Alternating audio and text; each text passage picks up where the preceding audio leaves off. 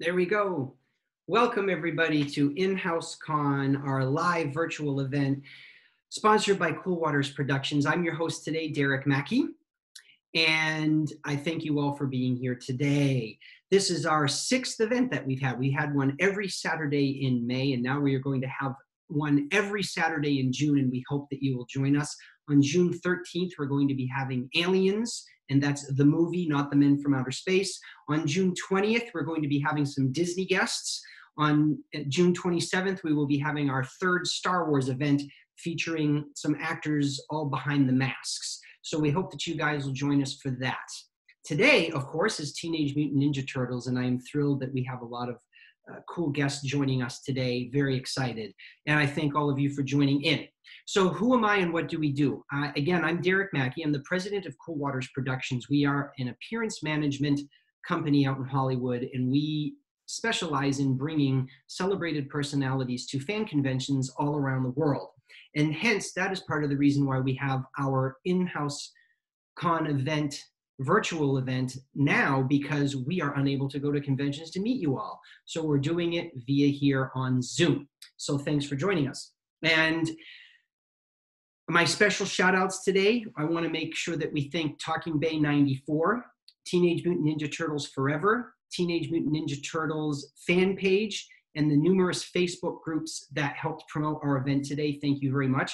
I also want to say special thanks to Richard Usher, who was one of our guests today. He did a big push and gave away some tickets to, last night in a little contest that he did online. So I thank all of those fans for joining us as well, and I hope that you'll enjoy everything today. I want to warn everybody, or not warn everybody, I want to let everyone know, if you are watching Zoom on your iPad or laptop or computer desktop, it is better for you to watch the event using the gallery mode rather than the individual mode on Zoom. When you use the individual mode, Zoom focuses in on whomever is talking, which means your screen will switch according to the way Zoom wants to do it. And sometimes weird sounds in someone else's background will revert Zoom to focusing on their video, and you might miss out on something. So we recommend you use gallery view if you're using those devices. If you're using a smartphone, like an iPhone or an Android, unfortunately, I think you can only view us in one mode, and we will do our best to keep the other background noises at a minimum. So without further ado, I would like to bring on our first, no, wait, I gotta play a little bit of the video first before we bring on our first guest. So let me share my screen, and we are gonna show you just a little clip from his music video. Hold on one second. And here we go. They didn't say we'd be there in half an hour, because they displayed.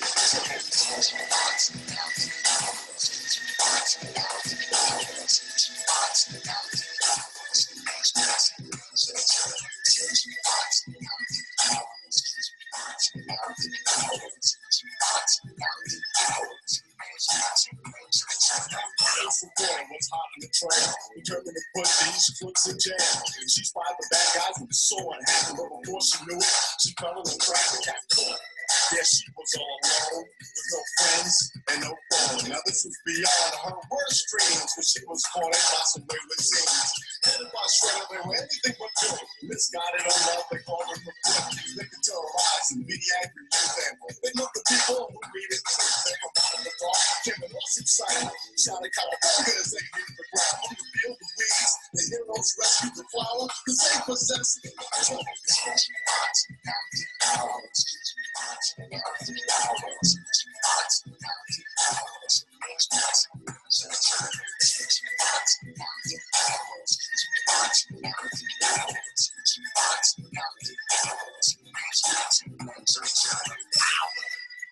You stand for what you believe in, find the strength to do what's right. That's true.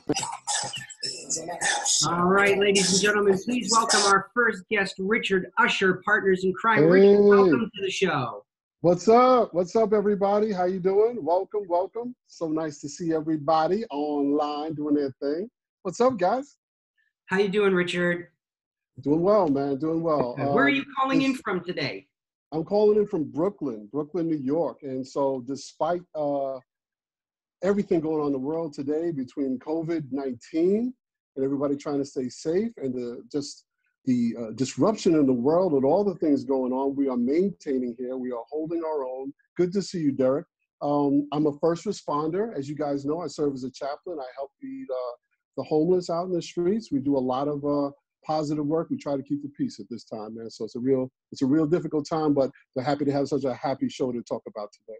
Well, fantastic. Thank you for your service, Richard. That is excellent. And thank you for joining us today. So we're going to show a couple of more videos here. Richard, my tech guy, is going to make your audio and video disappear.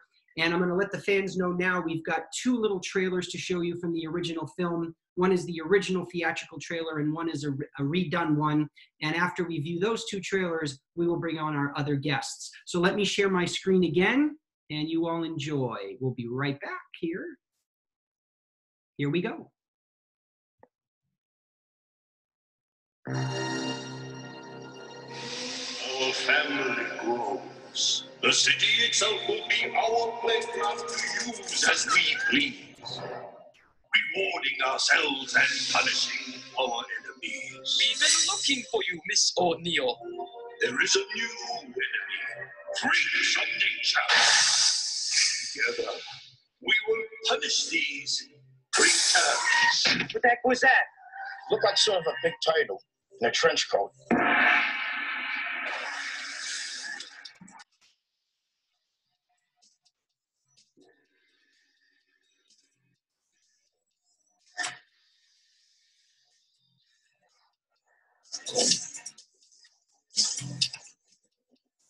Awesome!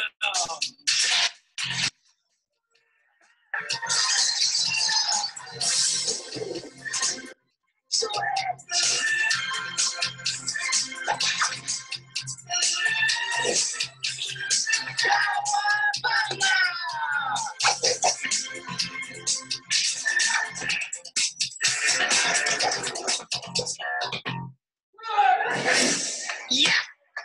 I love being a turtle!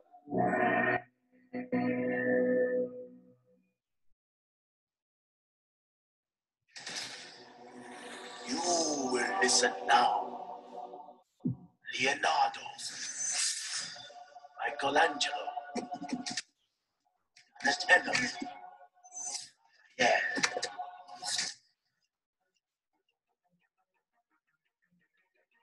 Your empire flourishes, Master Shredder. There is a new enemy. Something familiar. Find that. Our domain is the shadow. You must strike hard and fade away without a trace. Ninja vanish. Only one lesson remains. One day, I will be gone. Do not forget them. And do not forget me. You are here because the outside world rejects you. This is your family. You will die. Death comes for us all, Rokusaki. But something much worse comes for you. Together, there is nothing your four minds cannot accomplish.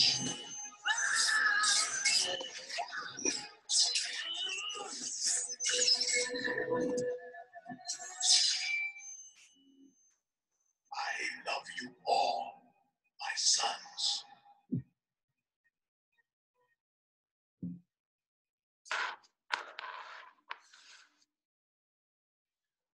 All right, perfect. Ladies and gentlemen, I would like you to, oh, there I am. All right, ladies and gentlemen, thank you for watching those little videos.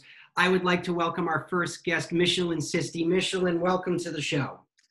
Hello, Derek. Hello, Derek. Hello, everybody else in California. Sounds great. Sounds great. Oh, we're getting some overlap from, I think, our next guest in the background, Leaf Tilden. Let's bring on Leaf. Yeah. Yeah. I'll text you if I have a question. Tyler, bring on Leaf. Maybe. Who knows? Oh, Leaf has to click. There we go. Leaf Tilden, everybody. Leaf, welcome to the show. Sorry, I was talking with Bill Beretta. All right. Hi. So Mish and Leaf, where are you guys calling in from? Mish.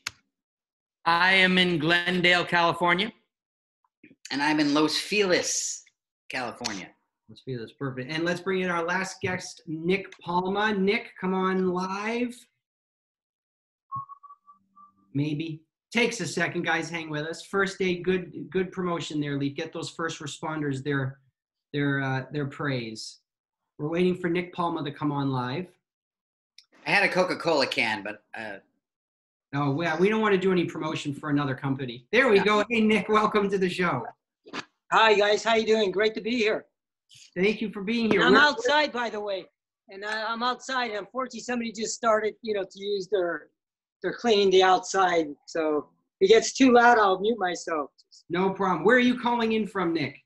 I'm actually from Los Angeles in the Valley, San Fernando Valley, Reseda area. So good to be here. Well, welcome to the show. We're going to bring Richard Usher back on now so that all four of our guests are now live so that all the fans out there can see them together. So guys, what we're going to do is we're going to take questions from the audience. So this is a little bit of an instruction for the audience. Oh, you guys can all say hi to Richard. Hi, Richard. Hi, Richard. Richard. What's up, gang? I'm here. I got some pizza in the house. There's pizza in the house. Nice. That's right. Everybody break out your pizza. Go ahead. All right, so just a little bit of instructions for the fans that are watching. So fans, we have two areas that you guys can chat in. One is the chat room, which is located in the bottom center of your screen. The chat room is only for the fans. The celebrities don't interact in that room. The celebrities are all interacting live here on camera. If you want to ask one of the celebrities a question, you need to go over to the bottom right-hand side of your screen on Zoom. There is a Q&A button. The Q&A button is where you will enter your question. I will ask the question live on air, and it will be responded to live on air by all or one of our guests. So that's how it works here. It's very simple to do. And I'm going to get the ball rolling with the questions, guys, as I do every week. And I think the first question I'm going to do, we're going to do for Nick, Mish, and Leaf. And I would like to know how you guys got your role in the film. Leaf, why don't we start with you? Well, I was living in Death Valley at the time, and it's very, very hot there. It's like 120 degrees year round, and they're looking for somebody that can withstand high temperature, and so they called me in, and where I auditioned, they created this sort of oven. And it was like, it went up to like 130 degrees. It was like, it was contained. It was like a science experiment. It was like, there's always like lab technicians and doctors. I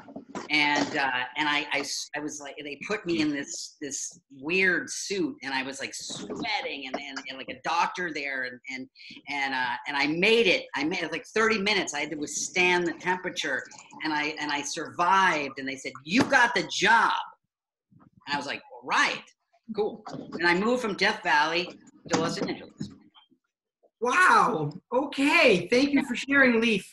Yeah, you're welcome. Mish, was your audition that treacherous? No, actually, I won a raffle. Okay. Fantastic. Good. And Nick's left the room now. He doesn't even want to answer. Nick, when you come back, you could answer the question. That's the best answer ever. Nick, how did you get the role in the film? Well, actually, how I had just moved from San Francisco to Los Angeles. All right, and I happened to be at Black Belt magazine with another prominent martial artist at the time, and he told them that I wanted to be in movies, stuff like that. I had my photo, my resume together. They said, "Well, you know what? They're looking for this last turtle in this movie," and it's the truth. And I just happened to be right size, right height, and right place. And by the end of that week, I was on a flight to London being fitted for the. That's not what I heard. Well, that's what it is. I'm sticking No, by man. You were dating Bruce Lee's daughter. Okay, Oh, is that tell who the it was? story. Yeah, you really. Come on. Yeah, I wish she's actually 10 Lives times taller than upstairs. I am. Yeah. Anyway, it's good to be here. It's good to be here. Thank you for. And it just all happened within a week. Nick Palma, by the way, plays a mean saxophone. I just want to let everybody know that. Oh, maybe he can Thank grace you, us with Heath. some music later. I mean, you taught me, so. So Richard, what super called- handsome. You look great, man. Oh, thank you guys. Thank you so much, all you guys. Looking good. Richard, Richard's a first responder, everybody. Just want to let you guys know that. Yes, yes. Yes. New York, yeah, for New York State, and Yeah, it's great. know, Thank to- you, Richard. yeah, thank you guys so much. Glad to be able to serve and do service, and it's a tumultuous time in the world right now, as you all know when you watch the news. And what I wanted to say something special just about that for 1 minute.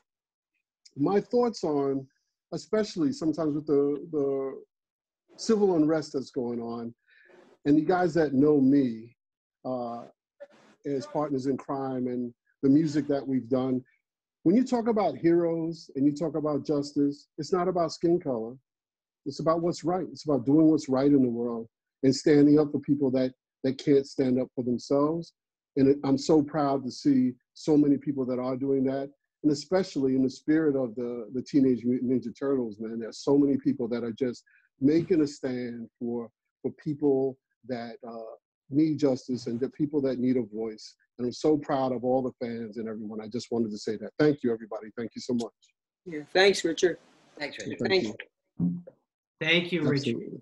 Absolutely. So, Richard, now, and since you have the floor, I would like to know what tall tale you have to tell us how you got involved in the Ninja Turtle world, if you can, please. Wow. Well, before we start and before I forget, I want y'all to see the exclusive Ninja Turtle shirt I have on. 30th anniversary shirt signed by Elias, Coteus, and Judith, April, and Casey. So I'm showing up fresh to the show. I just want you to know. I'm coming for the fans right there. It's been a blessing. It's been wonderful.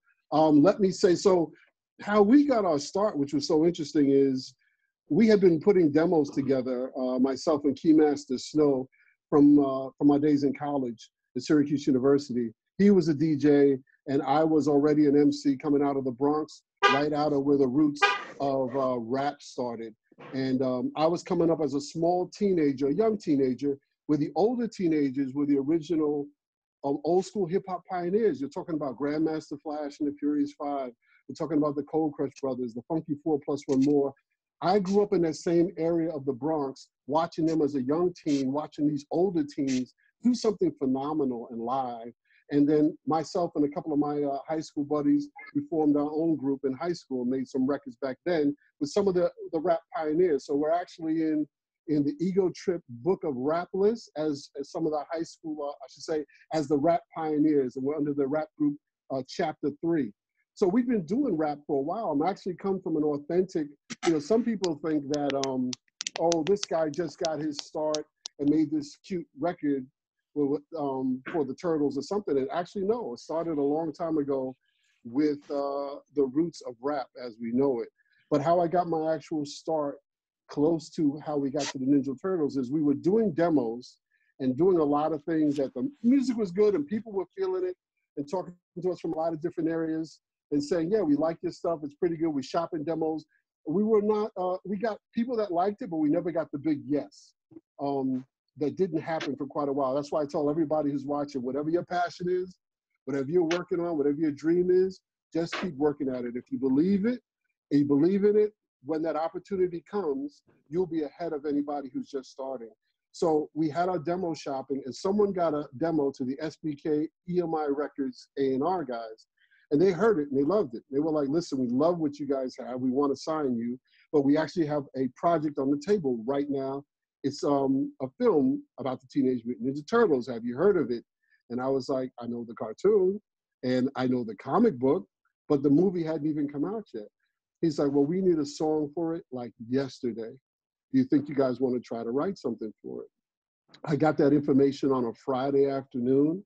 And because we had been so good at doing demos and we gotten so well at knowing how to put songs together and beats together and write, that I say by the grace and blessings of the Most High, by Monday morning, we had the song done. And I got information from the A&R guy. He gave me the rundown Friday night of the plot points of the movie. And that's how we got our introduction to being able to do it for the movie. They loved it. Wow, that's pretty cool. That's pretty cool. Thanks, Derek. Thank you. That might be the straightest answer we've gotten today so far. All right. So let me do another question here. This is going to be for Leaf. Leaf, this is from a fan named Scott. Scott. There is a pretty big difference in Donatello's body language between the first movie and the second movie. Was that a conscious choice on your part? And I'm going to do a little screen share here of you behind the scenes while you answer this question. Yeah, so go ahead. Yeah, that picture, I just smoked a J right there. As you can see how happy I am. See how I'm looking at the head there? Oh, Leaf. Look how stoned I am. All right, so, oh my God, I was so young. I looked like I was 12. Yeah, it's an interesting question. I mean, you know, the first movie, working on the first movie and the second movie was a lot different, because the first movie was, you know, it was a learning process, and there was a big unknown, right? Like, not only was it my first film, so I had no idea like what it was like to actually be in a film, you know, like in all the different aspects of that, you know, navigating that, you know, and also it was survival, as everyone is, you know, the plethora of stories about, you know, that we keep talking about and other people talk about how we survived, you know. But we had a lot of time to think about it between the first and second movie. At least I did. And so when we started doing the second movie, the process was a little different. The technology had improved a lot, where we could actually move with ease a little better. That affected my performance, and also because I've been thinking about it and like, how can I make choices physically and emotionally to make this costume feel more real? Like, I would like add an itch, you know, things like that, you know, like adjust the straps, and, you know, that I actually, it looks like I'm connected to the skin that's laid upon my skin, right? So there was a lot of exploration in that. Also, and this is not to take away from Steve Barron or anything like that, but Michael Pressman, the director of the second movie, it's now his first time with this, right? So he would ask a lot of questions to us and the puppeteers and everyone else who was a part of the first movie. He was very curious guy, you know, child at heart, young at heart, and so the process from the beginning was this sort of collaborative to help the director understand and explore. And so we were very much a part of how we're going to do things, which was different from the beginning of the first film, where we were trying to learn the technique and the style and what were these suits. And by the second movie, it was more like, how can we bring this to life with the knowledge that we have had before? For instance, I know this is a long-winded answer, but anyway. So when we're doing the mall scene, I don't know if you remember, but Donatello discovers this little punching doll in the toy store, right? That one of those punching things, they goes back and hits you back, and he like impersonates one. Well, how we executed that, as I had, you know, Michael said, do you have any feedback on how we can do that? And I happened to have seen this Cirque du Soleil performance where there was like this bit where this conductor is air conducting this orchestra, and he had this ability as a conductor to sort of bend down and kiss the ground. This very extreme conductor where he's like so extreme, and he would rock back and forth. And I saw this little documentary where behind the scenes where they took a mini tramp and they took a metal plate and replaced it with the fabric of the mini tramp, and then they screwed in some ski boots. And so I thought that's like the perfect thing. So I talked to the special effects guys, and so my point is that we had a lot of feedback in terms of the bits, where I think that in the first movie, things were a little predetermined, you know, how the stunt was going to happen, and how the choreography was going to be. For instance, in the first movie, the opening sequence, we run through the tunnels, and then we jump up, and we're like cowabunga. That was like 36 takes, and we learned a lot from that sequence, you know, like how to do things the hard way.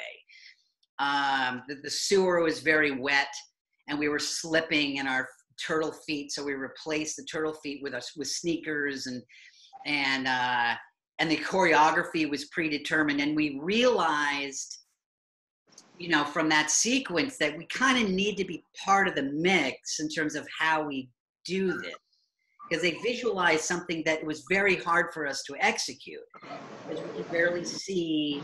And so there was a lot of, you know, between the first and second movie, of things that we learned from the first, how we can hopefully do better on the second.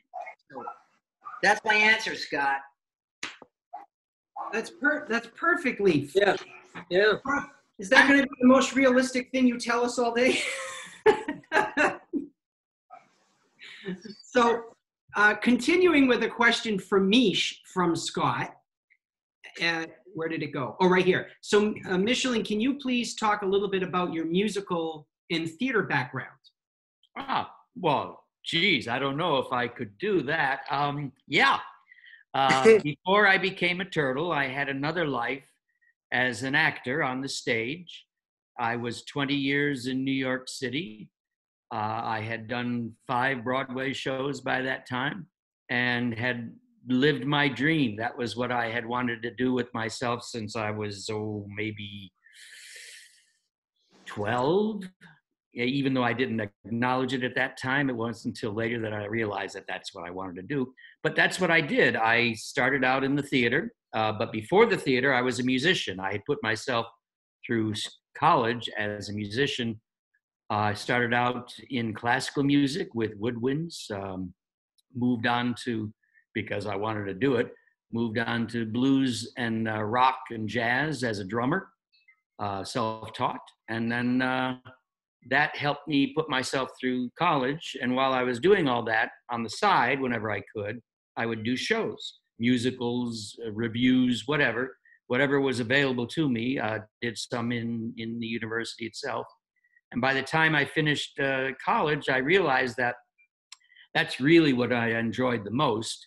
And by that time, I had realized that a career in music wasn't going to be necessarily the thing, especially as a classical musician.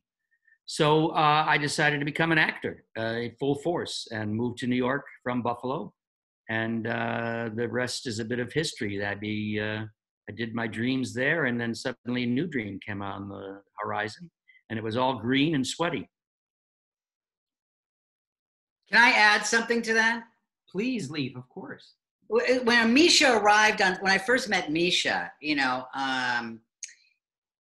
immediately in the rehearsal process, because we had like this rehearsal process where we're trying to understand what we're going to do. Misha immediately raised the bar in terms of focus. Immediately, because he was like this, you know, seasoned actor from New York who had done theater and Broadway, and immense talent. Immediately, you just tell that like he was an actor, like he embodied. It was in his bloodstream, you know, and he immediately raised the focus, because in the beginning, you're for me, I was like, what's going on here? What's this, what is this? Am I being a stunt guy? Am I, like, what am I doing here? And he didn't say this sentence, but but figuratively, he's like, we're actors. This is acting. And just the way he went about the rehearsal process in terms of inside out, in terms of finding the character and the playfulness and the seriousness in terms of his focus, in terms of taking this job seriously, was immediate. And I just want to say, before I die, thank you, Misha, for that. That's incredibly sweet. Mish, you must be so humbled now. No, never. That's very sweet of you. Thank you. Thank you. That's the truth. Well, I don't like you very much. I don't like you. I'm just telling you what I believe. That's very nice of you to say. I must admit that I was very, very focused when we started up, because you were like like you, this was my working out first. at home. Pardon? The place that you were staying while we were filming, like I went over to your house a couple of times, just knocked on the door, with like a beer in my hand, and you were like working out. You were like getting in shape. You were like, I'm like, oh my God, we just worked for 10 hours in these fucking costumes. And you're like, I know. Gotta keep doing it. Gotta keep working. Yeah, I wasn't necessarily that devoted. But anyway, I would like to say something, as long as we're in this mode, that I have learned an awful lot from you, my friend, not just as the turtle, but as a dinosaur, and the many iterations after that. And then 30 years of life, and the fact that we're still friends and keep in touch and are concerned for one another, that says a hell of a lot. Why didn't you say that when we were in the divorce proceedings? I'm sorry, I was on her side.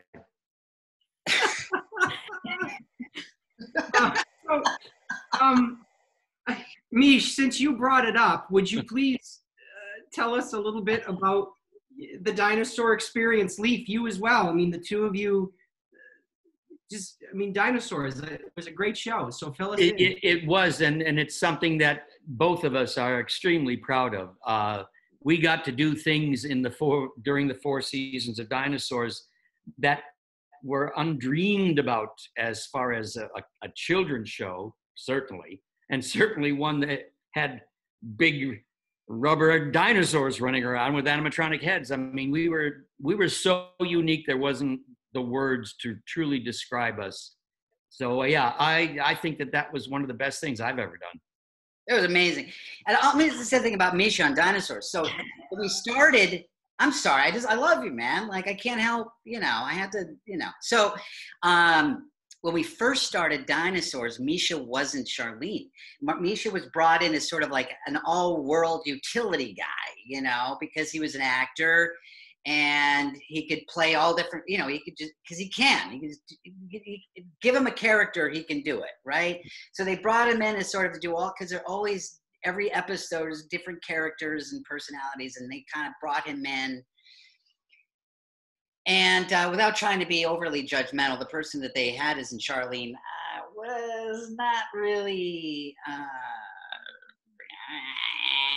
And I remember, towards the end of we're filming the end of the first episode, Michael Jacobs, who was like the showrunner for the show, they were getting a little frustrated how Charlene was kind of coming across. And I remember looking at we're at Video Village, and Michael Jacobs, and I'm not trying to pat myself on the back, but I was gaining respect from him, and he was like, I don't know what to do. What do we do, Leaf? What are we gonna do with this? And I was like, Misha, Misha, you want this character to come alive? It's Misha. And he goes, yeah, right. Like, Misha's like, and it wasn't because of me. That was people already talking about that. But I touted your, what's the expression? I blew your horn. Without telling and I wish you'd blow it again. Har. And then the first 5 minutes, Misha was performing Charlene. She just came to life, everything came together. So Thank you. That's very sweet. And that is exactly what happened. I was brought into Dinosaurs to be it. I had two suits. I had a male suit, which turned out to be Sid Turtlepus, and I had a female suit. So I was going to be the utility dinosaur. I was going to do male or female characters in every episode, whatever they needed. And then when the actor who was in Charlene initially could not physically handle being in the suit, that was the issue. And therefore her performance couldn't come out of the suit. That's when Brian came to me after they had been discussions, obviously, and said, we'd like you to take over Charlene. So I gave away my female Universal dinosaur, and we brought other people in. Star Townsend was one of the people. And then I kept Sid Turtlepus because I wanted to. He got to do so many cool things. And then they put me in Charlene. And I know I did it selfishly too, because I'm like, how many seasons are we going to do of this? I need Misha here. You know, like I can't. Yeah, we did have fun. We certainly did have fun. My goodness. Thank God you were, that we did that together, because that would have, anyway, it was fun. We had so much fun playing around, and we played around with the crew. And I think on the second Ninja Turtle movie, we because we were sort of adjusted and we started being able to get out of our bubble, our survival bubble, and we started playing with the crew and a lot of pictures. I think I have some crazy pictures of us with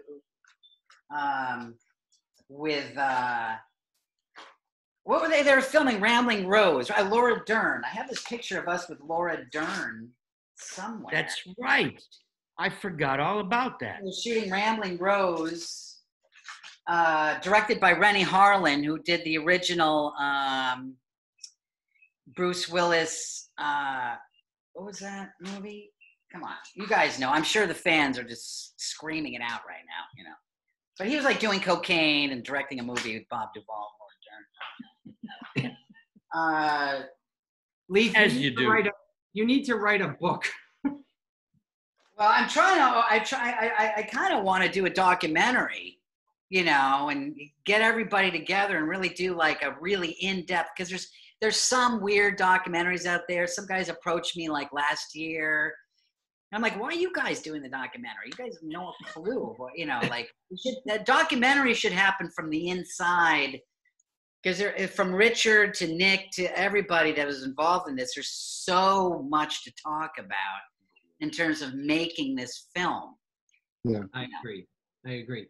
Well, here, you keep looking for that picture. Let's cut over now to Nick.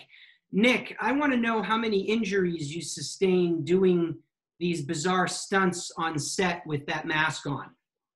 Well, okay. Well, talk about being in the bubble. First of all, that was my first big break. Was the second movie. I had done a couple of maybe low budget stuff before that, and then I got that movie.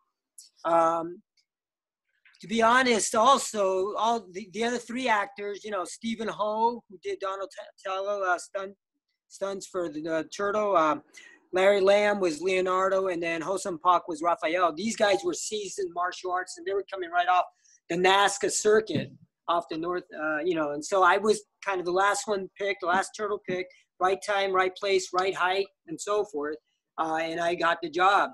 So talk about being, trying to survive, Leaf. Yeah, I definitely was doing that for 3 months. And if I would have, if ever I drank or took drugs, that would have been the time to do it. But no, I'm not that type. I don't. And I haven't. And I never will. But I have my other issues. Anyway, we're not talking about that at the moment. So basically, I got injured the first time. Small things like, my back here and there, maybe doing the back handsprings. It was tough to do in the suit, and it's tough to do a back handspring in itself because it's a blind move anyway. I mean, you can't see where you're going when you throw your back handspring. But now you got that headgear on and you got the shell on. It makes it that much harder. So I had been practicing it, and I was able to throw it pretty decently. And so I think the first time I had to throw it was actually when Splinter told Mikey to go do 10 backflips. Do you remember, Mish, when that happened? So anyway, I was throwing this backflip, and I was prepared to throw it. I go up to the spot that they wanted me to do it. Now I find that there's two walls that are considerably a lot closer than where I have been practicing it. So that in itself threw me off mentally as well. But I threw it, and it took some. I just went for it basically. I threw it, and then I got up and I threw it again, and thank God. I think it didn't take. That was the only take that they needed with that, and I moved on. But it wasn't until I got to the nightclub scene with Vanilla Ice that I was fighting the foot soldiers. One of the foot soldiers grabbed my leg. I did a jump, and I kicked across his face. But as I landed onto the stage floor, the inside of my knee slammed against the concrete floor, and it slammed so hard. And in between the suit itself, the turtle suits, there was, your bones were exposed. There are certain areas that were exposed, and that just happened to be one of the spots that I hit. And so the next week, I was injured, but it wasn't totally horrendous. But the next week, we were in the junkyard scene where they had the cargo net, and that cargo net was supposed to take Michelangelo, Leonardo, and it was Donatello. And we were trying to help Raphael that was tied up in the junkyard scene. So we go in, the cargo net swoops us up, and it's supposed to go 20 feet off the ground with a hydraulic lift, just like that. As it goes up off the air, about 10 feet off the floor, the cable snapped, and we were back on that stage floor like that. And you talk about dead silence. It was scary because, I mean, we thought, we didn't know what happened. We were definitely injured. Stephen Ho broke his foot in 3 places where his ankle swelled up to the point where if they didn't evacuate him, he would have lost his foot probably. And Larry Land compressed his lower back. And then I severed my MCL, which is my medial collateral ligament on that. So that stabilizes your lateral movement when you're moving sideways. So, I mean, that one, we were about 2 weeks before we finished the movie. I ended up finishing the movie, and then it continued to affect me afterwards. And I went to go in, and eventually had to get an operation to staple that MCL together. So, yeah, that was a pretty tough one. In fact, there was I can't remember the famous actor. He said, "Pain is temporary, but film is forever." So Nick, thanks for all the pain. Hey, no problem. And you guys too, Mish and Leaf, same thing. You guys suffered as well for the art form. So, thank you for that. So while Nick's I don't feel pain. Anyway, I don't feel pain. Listen, Nick. Yes. Nick, yeah. What do you eat for breakfast? This morning I ate, what did I have? I had oatmeal, tofu, blueberries, and some banana. Oh my God! With some mustard egg in it. I know I can see where we're going with this. Nick is a tough guy. So here's what we're going to do. I was going to bring Richard. Hang tight. We've got more questions for you, but because of the segue that Leaf just made, I want to do our first InHouse-CON exclusive, and it's going to be with Nick. And for fans who have never joined us before, let me just explain. Every week, I ask my clients to prepare something that they've never shared before or that is very unique, especially since they're in their homes, that is exclusive to our event only, so that it gives our event a special way to thrive in the fan world. So all of our guests have prepared something, but I'm going to have Nick do the first one only because Leaf's question kind of leads to it, with him being so physically in shape. Nick sent me, I'm going to have Tyler, my tech guy, make all of us disappear except for Nick so that Nick can talk about what we're about to show.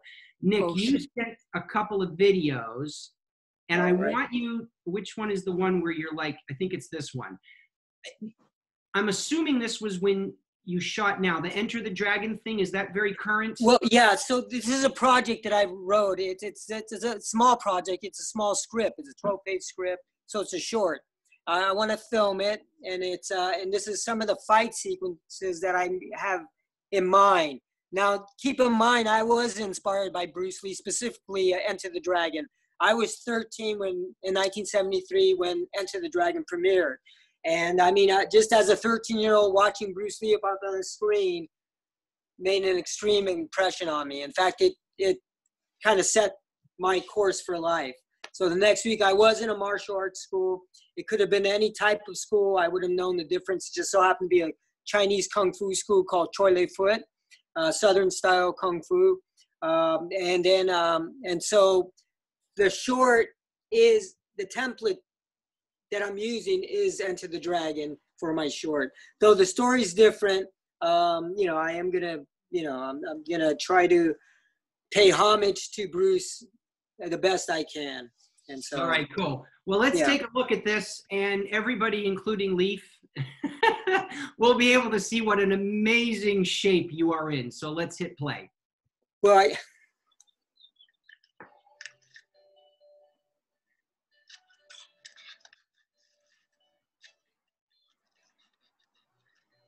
yeah, so in Enter the Dragon, at the beginning, there was the temple scene. And Bruce Lee was in the Shaolin Temple, and he fought a young, I don't know if our audience know the other actor he fought in that scene, but that was Sammo Hung. Sammo Hung was 17 years old at that time, and Bruce Lee was fighting him. Now, this was shot during the quarantine, so I'm fighting gnats or mosquitoes or whatever, but no, I didn't have my other opponent at the time.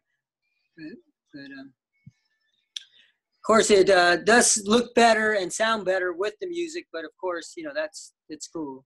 Yeah, well, the music is playing in the background, but we have a hard time sharing music in Zoom. But oh, okay.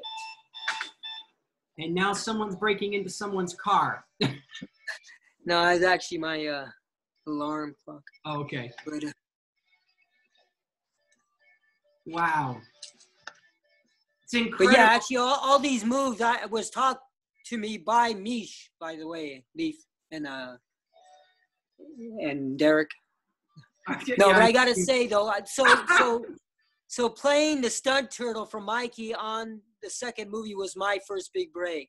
And if it wasn't for Mish, he really he was instrumental in me not only finishing that movie but bringing Mikey to life for me, because he had known Mikey. He is Mikey.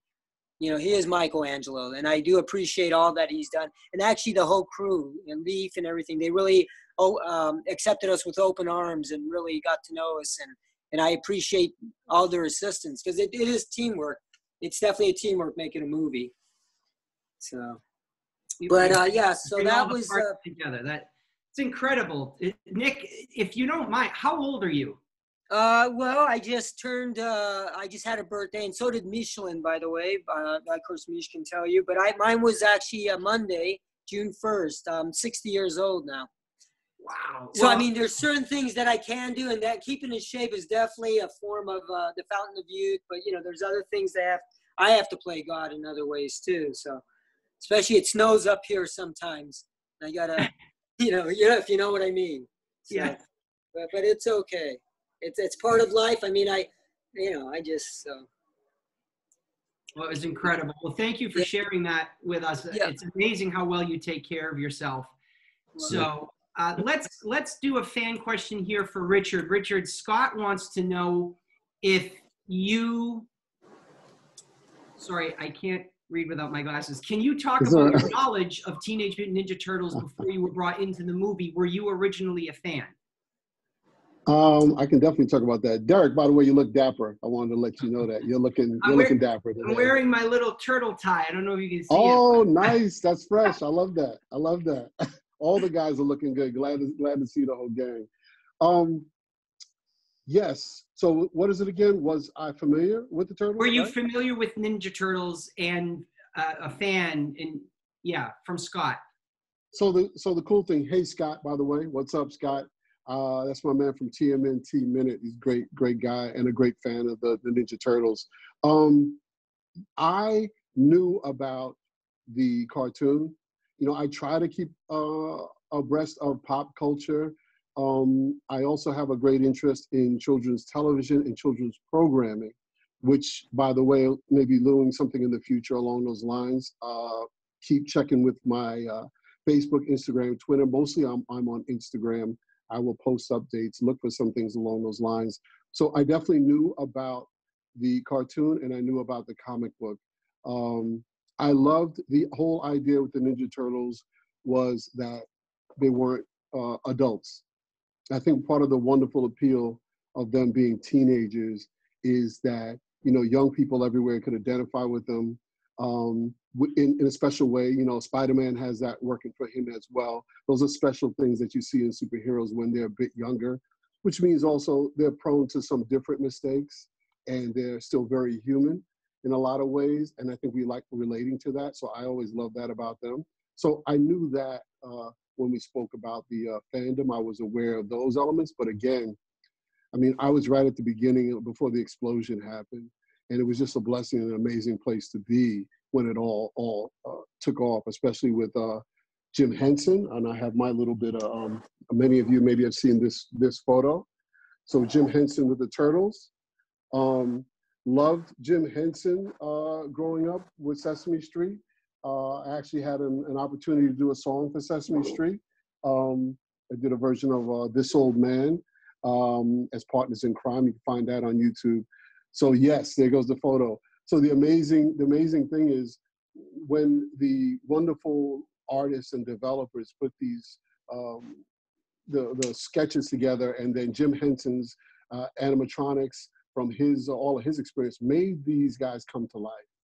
And I think the personality that the Ninja Turtles have, we all have friends that have some aspect of every turtle, and we have some aspect of every turtle in all of us.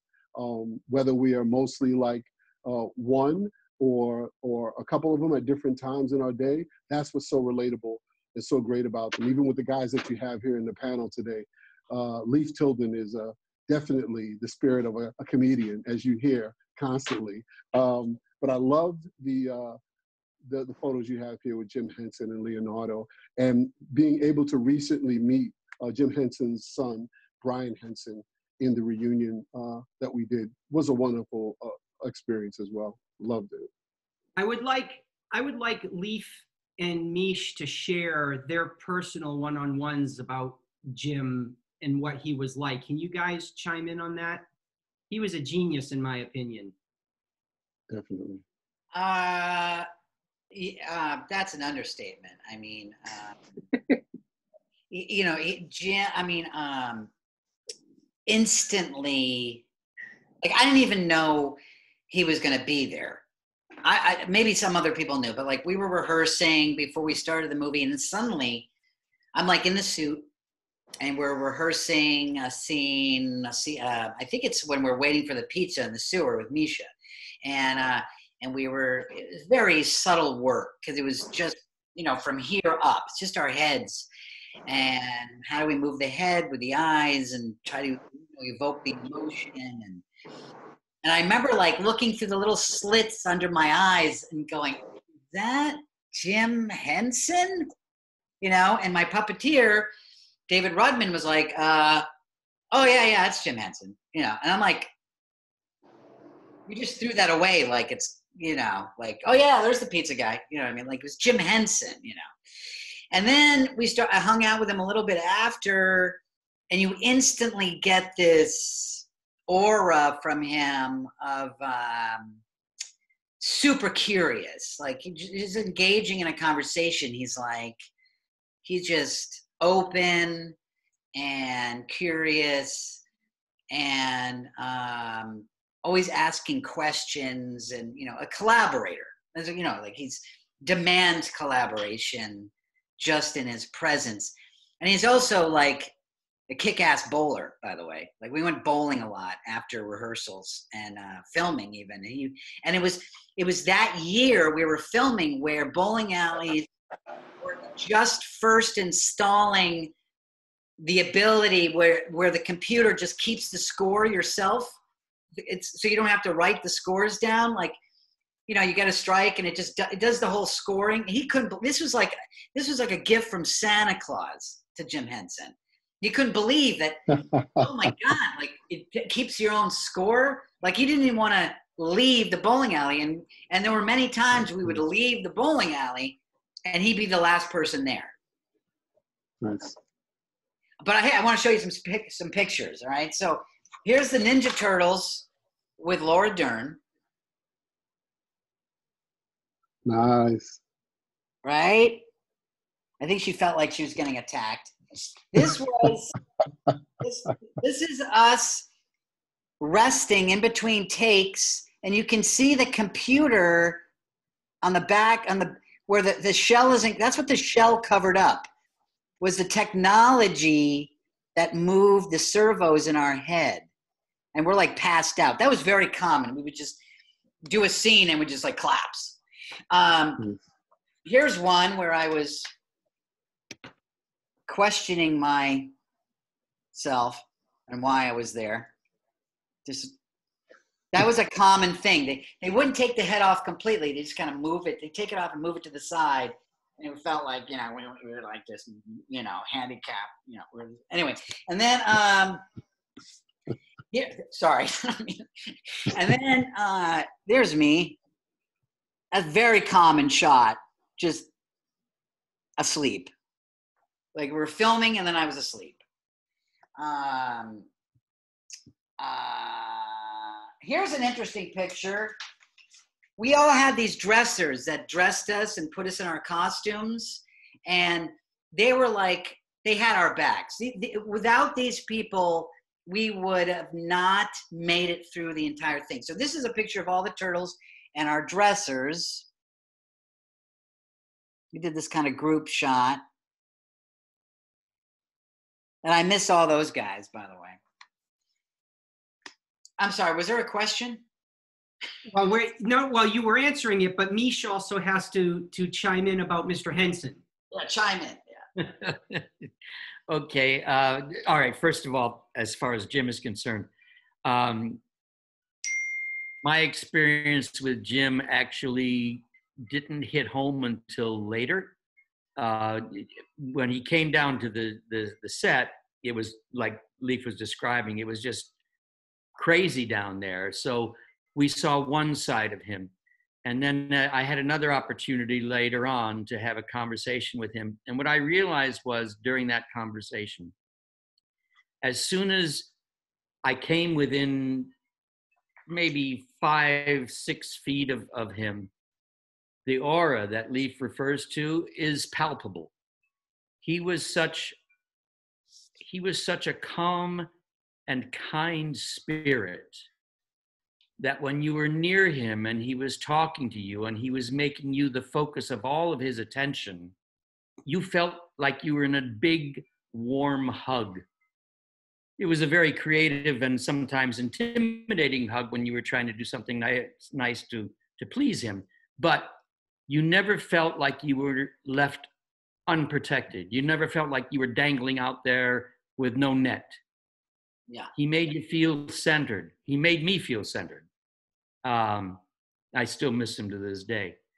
As far as the dressers, he's absolutely right about that. We would not have been, we would not be here now in the forums that we are without those people saving our asses.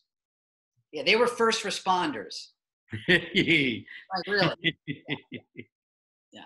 So Mish, since you have the floor, I'm actually going to ask for another exclusive for our event to start. I'm going to ask Tyler to lose temporarily Nick and Richard and Leif.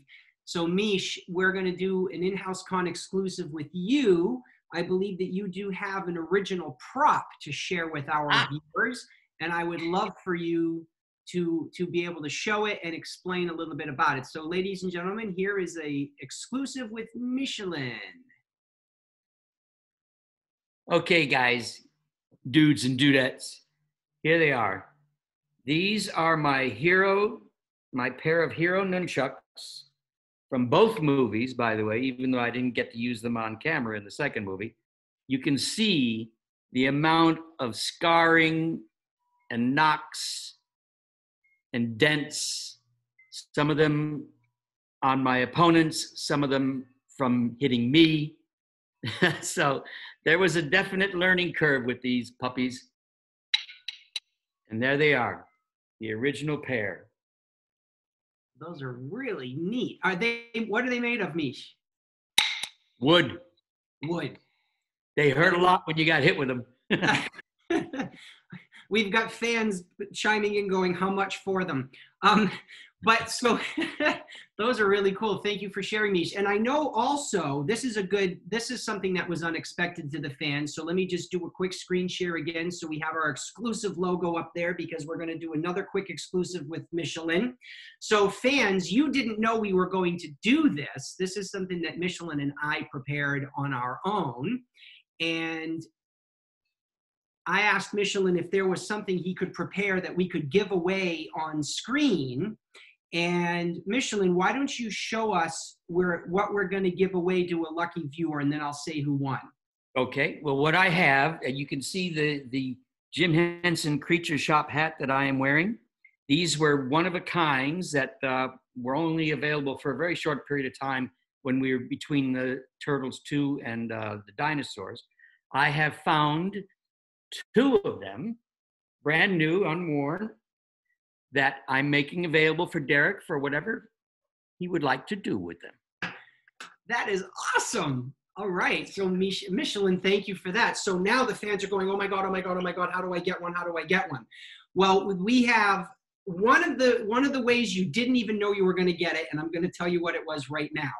We actually took everyone who purchased a ticket for today's event, threw their names into a hat. We did all this before we started today, and we picked a winner. And this winner is going to get one of those hats. Michelin is going to autograph it for you, and then we're going to ship it out to you. So the winner is Michelle Ivy is going to be our winner for that today. So Michelle, congratulations to you for that. Michelle, if you didn't order an autograph, you'll need to make sure that you contact the in-house contact page, and we're going to need your mailing address and all that. I'll sort it all out with you later. Now, the second one, we are going to give away towards the end of the event today, and I'm not going to say how we're doing it just yet, but everyone watching will have a shot to win the second hat, but it's towards the end of the day. So Michelin, thank you so much for that. I'm going to ask Tyler to bring all of our guests back on live now, and we will do another question. While we're getting everyone to come on, Michelin, did you guys actually eat pizza on set? Not on set because we couldn't eat in the suits, but we did have a hell of a lot of pizza outside of the suits. No, we had pizza every day. Yes, I'm sorry. We had pizza everywhere. There was pizza in the sewer. There was pizza in April's apartment. There was pizza everywhere, everywhere. We drank pizza. We had pizza. I was mainlining pizza. I just couldn't get enough. So here, I'm going to, oh, well, this is interesting. The person who just won, Michelle Ivy, she actually had a question. And part of her question, Michelin has already shared with us, do you guys have any props? So Michelle, Michelin just showed you one of his props, but I do believe one of our other guests has a prop to show and tell as well. So why don't we do that and finish Michelle's question? And I believe that would be Nick. Nick. What have you got, Nick? Nick, your audio is off. Yeah, I got you. I'm right here. Okay, yes. So I got the combat cold cuts. Nice. So we got up on the deli in the mall. The combat sausages. This is them right here. And when I get hungry, I'm covered there too. So anyway. Yeah, remember these, Mish? I certainly do. Yes. What are those made out of, Nick? Well, it's got to be some type of a rubber. I think inside the internal part, they had a little dowel, like a stick, and then they just covered it around with rubber. This is all rubber, so make it look like a sausage. Nice. Yeah. And then so we weren't, I guess from the first movie, they used their weapons. I believe, Mish, and you can correct me if I'm wrong, I guess they received a lot of letters from the first movie from parents about the weaponry and stuff like that. That was very, Yeah, that was the reason why we couldn't use our actual weapons in the second movie. And in fact, in the second movie, because in England, they were actually illegal. They couldn't even be seen. So that's why I had holsters for the nunchucks in the second movie. And when it came time in that first scene, that when I came up with the combat cold cuts as a substitute for not being able to use the nunchucks. Did you came up with that? That's great. Great. It makes Michael and I came up with that on set. That's great. It makes total sense. I remember when I saw the film, I was a teenager, but I had a younger cousin who was, I don't know, 5 or 6 or something, and he had just seen the movie, and I came over to visit, and he's like, Derek, I just saw Ninja Turtles, and I'm a Ninja Turtle now, and he kicked me full hard in my leg without any, like, stepping back, and oh my God, it hurt so bad, and I'm like, this is all pretend. It's supposed to be pretend. Kids don't want to get it, so. I got a real quick other one. I got the yo-yo as well. Please. Oh, he's got the Nice. the yo-yo around the world. Got the yo-yo. I have this. This is the original script. Oh, wow. It's the original script. Is that- And there's a note from Steve Barron in it. And it says, cool. Dear Leaf, babe, here's the script. Hope you enjoy it. See you in Wilmington. Wow, that's cool. And then we got this as a gift. It's this full script with all the storyboards. Oh, wow. So there you go. Original. That's really cool. Yeah. That's great. Yeah, I kept $200,000. That's great. I kept No, I'm just kidding. Mortgage the house. Get ready to mortgage that. I kept my script too. Pat Johnson gave us this. Nice. Hey, so Derek. Donate to charity if anyone has like a good charity. Oh, I wanted to chime in since we're talking scripts, and I'm gonna give exclusives. This is the TMNT 30th movie anniversary. I wish I had the actual script here with me. I don't, but I'm gonna share first a photo. Hope you all can see it with no glare. This is the original label with Vanilla Ice. Yeah. My label mates, Technotronic, and ourselves, Partners in Crime, and Keymaster Snow. So something that's cool about that, speaking of scripts, that Leaf pointed out is, when I find it and dig it out at our next get together, I'll find it. There is a TMNT script for the second movie that had myself and Keymaster Snow in there instead of Vanilla Ice. Now, I guess that's going to be worth a ton of money. So I'm going to find and pull that out. But honestly, the super, and again, I don't even have any kind of ill will towards Ice at all. We've met and hung out recently at some of the live shows, and he's come such a long way with his show. You go see him live; it's such fun. And in the future, we're also maybe talking about something fun together that could happen. We're talking about it. But just the thing about the industry was, we had a script that had us slated after the first because of the success of the movie. But obviously his song was so hot that when it came out and he got signed to us, that they were like, this would be a great opportunity to throw Vanilla Ice in. So when I find that script, I'll show it to you. But that's an exclusive just for this con. I don't think I even told anybody that. So that's for you guys. It's pretty cool. Oh, that's awesome. Thank you, Richard. Yeah, Richard, since you're here chatting about this, we have a question from someone logged in as Galaxy, and they want to know how you feel being. Again, I got to put my glasses on. Sorry. How do you feel being the establishing artist to cement the Teenage Mutant Ninja Turtles legacy into the hip hop culture? Wow, love that. I thank you so much for that, Galaxy. So two things, well, a couple of things, and I hadn't even realized, there were some articles that were written about Turtle Power by some writers over the past years, and something they said that I had to look at, it was like, wow, that's interesting insight and wonderful for me to hear about it because I hadn't thought about it. The writers were saying that, I don't know if people know this, but as much as some people want to joke about the Turtle Power record and how it's related to Teenage Mutant Ninja Turtles, they wrote and said this: what you don't understand about that record was when it came out in 1990, there were only a few people that, unless you were a diehard rap fan, you would have known of some rap artists, but it just hadn't exploded in a pop culture way quite yet. And they attest that I helped bring some authentic rap, exposing to an audience that would not have listened to it on their own, or had been exposed to it. So, and every time I meet an adult now who says that, you don't understand, when I was 10 years old, that record you had, I told my parents, I want that for myself. Or they saved up their allowance, like, this is the record I want for myself. And the wonderful beauty of meeting fans that truly love Turtle Power and everything about it because of the fandom and the love for the Turtles was that they're like, I know every single lyric. You don't understand. Your song was the first one I knew all the lyrics to. I have fans now that know all the lyrics more than I do, which I love and I take as an honor. Recently, and you all may have read about it, Lin-Manuel Miranda, the author of Hamilton and In the Heights and Moana for Disney, amazing artist and lyricist and composer, he shouted the song out at the Oscars. He shouted Turtle Power out at the Oscars. And again on TV with Live with Kelly and Ryan, and he's also shouted the lyrics out.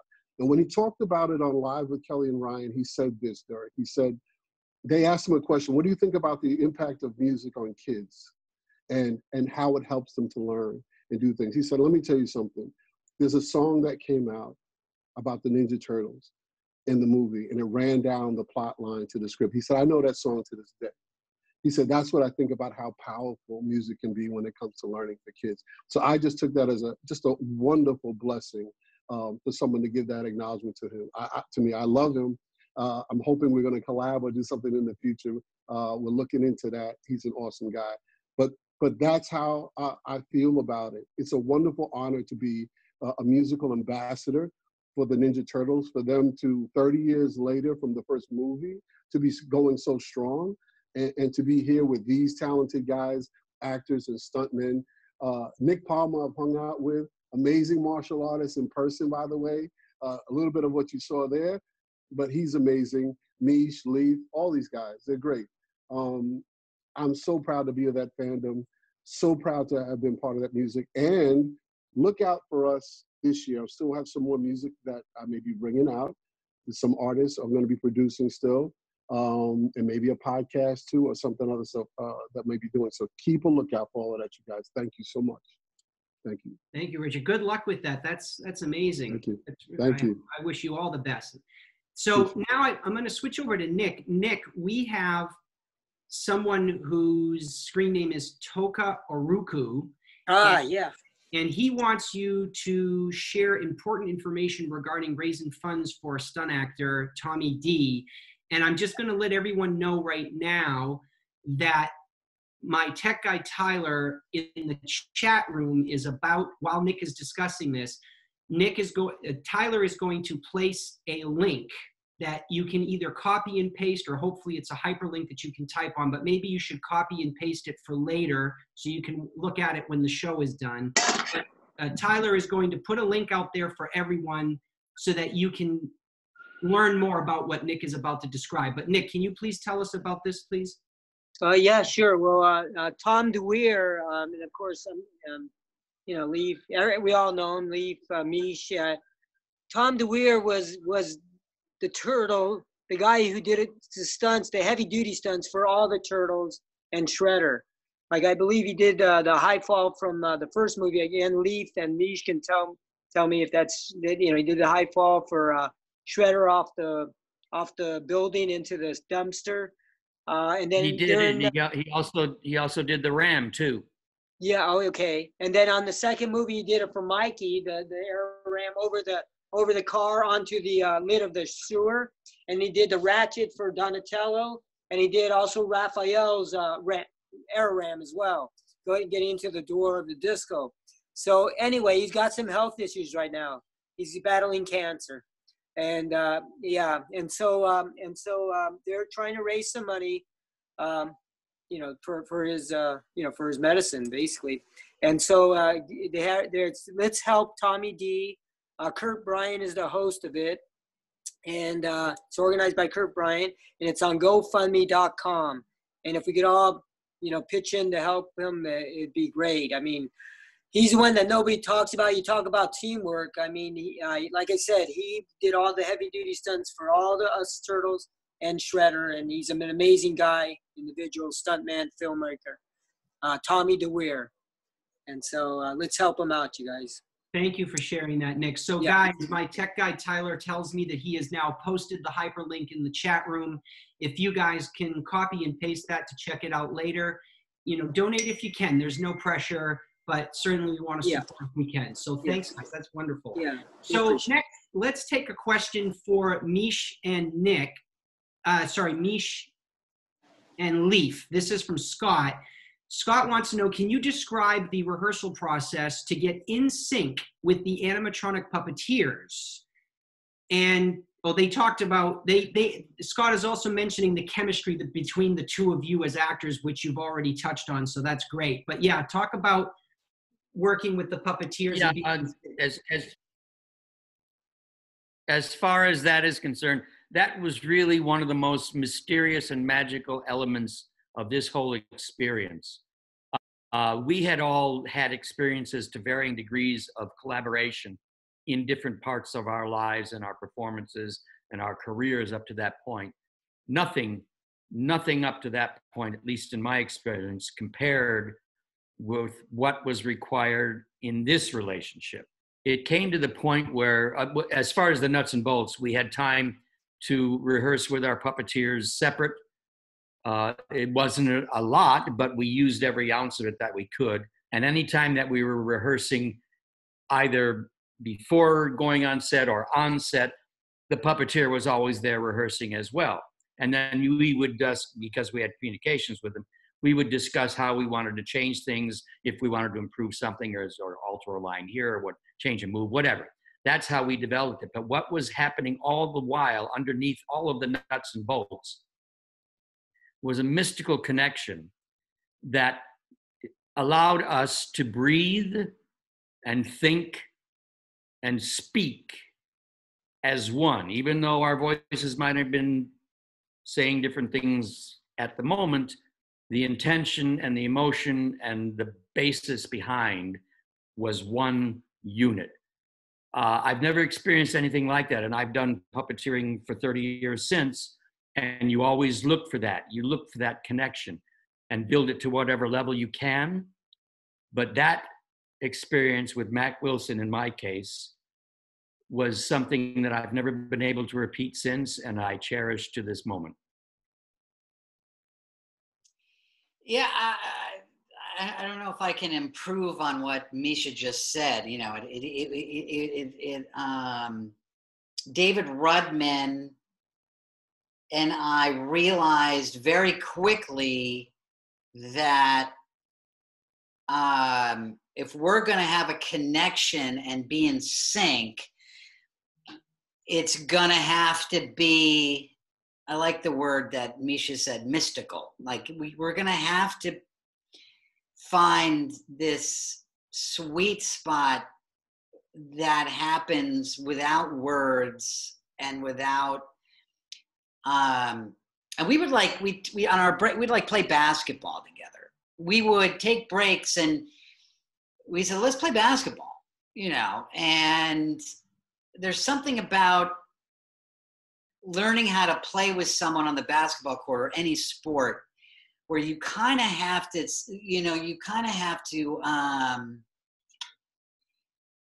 you learn about the other person, in the physical sense. You get their tendencies and you connect, and you kind of, you sort of get this sort of where it's hard to explain, this kind of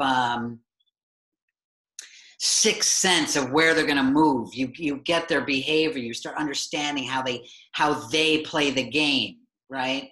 And we kind of try to apply that to this sort of process, because we both were athletes and, played a lot of organized sports. And that's where we kind of connected. David and I kind of connected in the locker room in a way, and I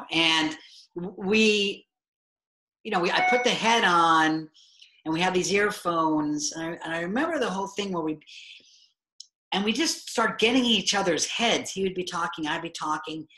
And it's like, it's like two kids with walkie-talkies in our own fort, and you just kind of, you just eventually you just sort of are in the moment with it's hard to explain. It's Misha had a better answer than I could ever, but eventually you get to this point where you don't have to say anything to each other, besides blocking and, like where you're looking, you just sort of become, he's listening, I'm listening to him. I have to listen to his breath. He listens to my breath. And we just kind of start breathing together, and he's kind of inside my movement and I'm sort of inside his take on the words. And it just becomes this osmosis, it was one of the things that kind of turned me on about the process, was that connection. Well, with everybody that's worked on the movie and all these moving parts, it's incredible the project that you guys came out with in the end. And I thank all of you for your hard work, and I'm sure the fans do too. So let's do something we haven't done yet. And wow, we're already an hour and a half into the show. So we have polls that we've created for everyone. This is for all the viewing fans out there, and our guests can play along as well. Polls just are something fun for us to do here at InHouse-CON. So I'm going to have Tyler, my tech guy, throw up the first poll. Everyone play along. Which Teenage Mutant Ninja Turtle film villain is your favorite? Toka and Razar, I needed my glasses, Tatsu, the Shredder, or the Foot Soldiers. So everyone choose your answer and hit submit. And when we are ready, we will bring up the answers. So Richard, one of the fans, I believe his name was, here it is, yes. Jason, and I don't know if this is even possible. Jason wants to know where we can all get a 30th anniversary shirt. Oh, wow. Well, first, can I give a quick shout out? You had Michelle Ivy, who won a prize. Yes. And Michelle Ivy is, I know Michelle, I know Toka. What's up, you guys? Michelle is like single-handedly one of the biggest Ninja Turtle fans there is. She runs Cowabunga Corner. So it's just nice that she actually won as well, but she just loves everything TMNT, and she's so loyal and a wonderful person. So I just wanted to shout that out. I got my 30th anniversary shirt from a company called T-Navi, T-E-E-N-A-V-I, but I don't know if they still have them, but that's, I'm giving that plug. They didn't give me money for it, but I'm plugging them anyway. Yes, it's a cool shirt. It's a cool shirt. Yeah, even Judith, April, she was like, wait, what? And her and Elias were like, wait, what? Is that a shirt with my signature on it? I was like, okay, it wasn't me, guys. You have to take it up with them. Yeah, it's cool.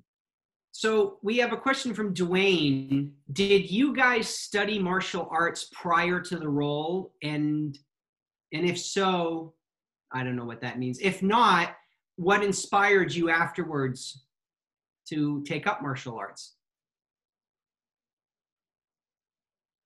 Nick or Leaf or Mish? I mean, Mish and Leaf, you guys had to do some, I would assume, choreographed moves before. Yeah, I think. But did you guys? I think Leaf is frozen. At least he looks frozen on. Oh, there. Okay. Oh, I'm sorry. Sorry.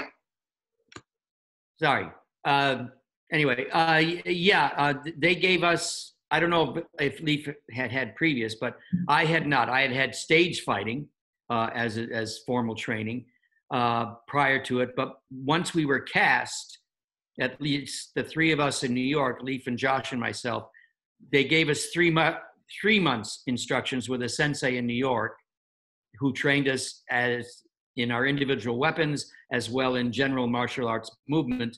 And then we continued our training all the way through the first film, and then we had a break. And then when we came back to the second film, we continued it again. Yeah, I didn't have any prior martial arts experience. I had a lot of acrobatics and gymnastics, and I wanted to be an Olympic high jumper when I was a kid. And then I stopped growing when I was 12. And I literally, there was a moment where I was like weeping on this homemade high jump pit that I had when I was 12, because I just stopped growing, like when your dad marks your right at the doorway to see you grow. And I was like I was an amazing high jumper, by the way, at like 4'10". I had some serious hops, and Fosbury Flop. I was like beautiful in the air, you know, and then I just stopped growing, right? And then I was like really depressed. But that was my physical. I played some hockey and soccer, and anyway, so they set up this sensei, right, in New York, that was in the East Village, right? Which was really weird because this was my home, the East Village. I went to NYU. I studied experimental theater, you know, super bohemian kind of guy walking the streets, you know, at dawn. And, you know, and the East Village to me was like something completely different to me. You know, it was, you know, these seedy bars, you know, mixed with like art galleries and coffee shops. And then suddenly I didn't even know there was like this martial arts studio amongst all of this, you know. And this guy, what was his name? Bob? Misha? What was that guy's David, I think. What was the sensei's name? No, you're right. It was Bob. It was Bob.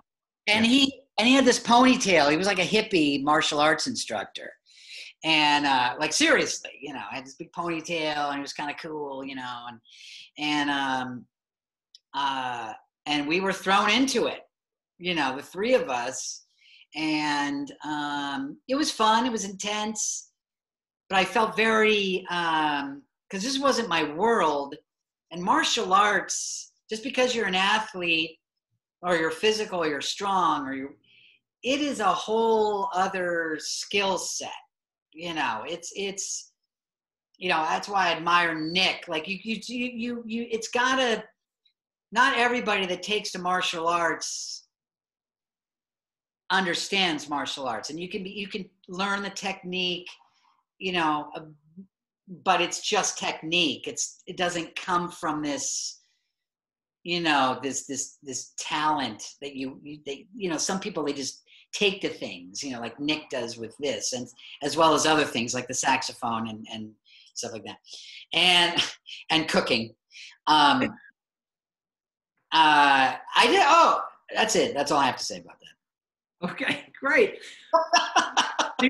The results to our first poll are ready, so let's bring those up, and then we're going to do another poll. So the winner is the Shredder. Obviously, right. The Shredder. Well, hey, you never know. Let's bring up another poll, Tyler. Let's take another one. Again, all the guests and all the fans can play. How can it not be the Shredder? How can you vote for someone else besides? I don't understand. Well, you never know. What is your favorite classic Teenage Mutant Ninja Turtles film? The first, the second, or the third? And everyone can submit. I'll just let you know, we can't see what everybody answers, by the way. So we don't know. It's all a secret. So don't fear that, you know, something's going to... I chose the third, by the way. You what? I chose the third one. Oh, good. And by the way, it was me who chose Tatsu because I just did. I like Tatsu. No, it's all good. Whatever. All right, let's see the results there, Tyler, to that one. And then... Oh, of course, it's the first one, of course. Excellent. Good. Number 3 was amazing. Number 3 was a classic. Did you see that? Number 3 was incredible. Incredible. It was like they shot it in Oregon. There were a lot of trees. Nick, the Ninja Turtles, like, did you see the costumes in that? They looked like they had acne. I was actually in that one. Oh, you were? I'm sorry, man. I know, him too, but I was there. I wasn't contracted for Mikey though to do stuff. You didn't do Mikey? No, Shashir and Akola did. Apparently they were going to do it up in Canada. 70% had to be Canadian. Missed the boat, and plus I was injured too from the second movie. But anyway, Pat brought me up to work. So I was on the battlefield as a soldier. But they go back in time, right? They go back in time. Yeah, I mean, it was a good story. I enjoyed being up in Oregon, and I really had a good time. All Effects, though, did costuming, and, you know, obviously it didn't have the Jim Henson standard. One of the best movies ever, the third one. No, but you know, looking at it now, it's a classic.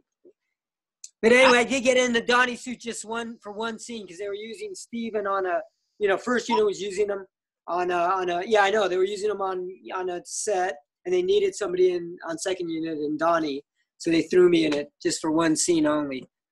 But I bet you were a genius. I bet you were brilliant. yeah, I know. It was I was lost being Donnie, but it was fun at the same time. I tried. You're 60? I just was looking at. Yeah, I am 60. I know. But I mean, like I said, yeah, so we were talking about martial arts, my background, right? Yes, we can continue talking about that if you desire. Well, really quickly. This is my background. I mean, I was with that guy who probably had attention deficit. I always thought I wanted to be, and I did. I wanted to be like Bruce Lee, so I was taking anything and everything I could to be like Mr. Versatility, Bruce Lee. So I took Choi Lei Foot, as I mentioned, for 7 years, on-off relationship with my Sifu, though. But at the same time, I was taking wrestling, I was boxing, I took gymnastics, I fenced and stuff like that. I won some Golden Gloves in boxing, San Francisco Golden Gloves. In the 80s, 82, I went into the Army. I was stationed in Korea, did some boxing there, ended up taking Taekwondo there. And by the way, Choi Lei Foot was mainly developed a lot of strong horse stances. The kicks that they did when they threw them were low kicks. There were lower kicks and waist high kicks. They weren't like Taekwondo, which are, that's all they're known for. Taekwondo is all kicking and stuff like that. And so I was able to take up Taekwondo there, and that really enhanced my kicking ability. And I went to Kuki Wong in Seoul, Korea, to test for my black belt there. Upon leaving the Army, I got back into Kung Fu, Choi Lei Foot, and Wing Chun. And then when I moved to LA, I got the job, and I started to get involved with Bruce Lee's teachings through the Bruce Lee Foundation and so forth. So I kind of went backwards. I accumulated all this stuff. Now I'm chiseling all the way. And now I got nothing left. Weren't you on the moon? Tell us about that. What was that? When you walked on the moon. Tell us about that. No, that was the dark side of the moon. And you didn't see me because it was on the other side of the moon. But anyway, I'm here now. Yeah, okay. So guys, I need to interject because I'm trying to plan something here. This is why I love doing these live panels, because you never know how they're going to take. And Leaf and Misha have to tell you how much I miss hanging out with you guys, because when we do conventions, the three of us have the perfect personalities and are just fuck you all the time, and I love it. But with all that said, I have a surprise. And we make out. I have a surprise in store for our fans. We don't do this very often because it's impossible sometimes with scheduling, but we have another InHouse-CON exclusive, and the fans and guys, the guests don't know that I'm doing this either, and I hope that they don't get pissed off because we're kind of colliding two worlds together. But we have a special guest who's joining us today, and I would like to bring him on right now. He's actually in the newer Teenage Mutant Ninja Turtle films, Mr. Jeremy Howard, who portrays Donatello. So if we could pull him in, Tyler, and introduce him to everybody, I would love it. Maybe. He's coming. I know he's there. He's been texting me back and forth. Come on, Tyler. This is really not cool, man. Oh, come on now, Leaf. Be nice. I'm just kidding. You better be. Well, I don't know what's happening. Okay, I'm being texted that something is wrong. For the love of God, really? Okay, while we're fixing that, and the surprise is now ruined. There he is, Jeremy. There you are. We can't hear you. Turn your mic on. I'm here. Hi, Jeremy. Oh my gosh. Hey guys, how you doing? What's happening? Good. How are you? Good. The last time I saw you was that was a process. That was a process there, but I guess all's well that ends well, right? Well, I'm glad that you're here, and I'm going to put Leaf on the spot now because of his wise-ass remark. So I'm pulling up images here of both Donatellos side by side. Oh, Tyler, get rid of our video on the right, please, so everybody has a clear shot. Just leave our mics live. So while we're doing that, Jeremy, share with us how you got your role in the newer films really quick. I mean, it was not much excitement there. I literally went in and auditioned for the casting director as if it was any normal audition for a TV or movie. And I got a call back and met with the director. And then 3 weeks later, I did a chemistry test with 10 other guys, and then they just narrowed it down to 4, and that was it. And can you tell Congratulations. us? Thank you. And so now I want to pick on Leaf. So Leaf, I've got 2 shots here up on the screen. Yeah, Can you break down the similarities that you are aware of that were incorporated from your character in the 90s to the new character? But is this a test? Yes, I told you I was going to pick on you. Let's see, the green. What are the similarities?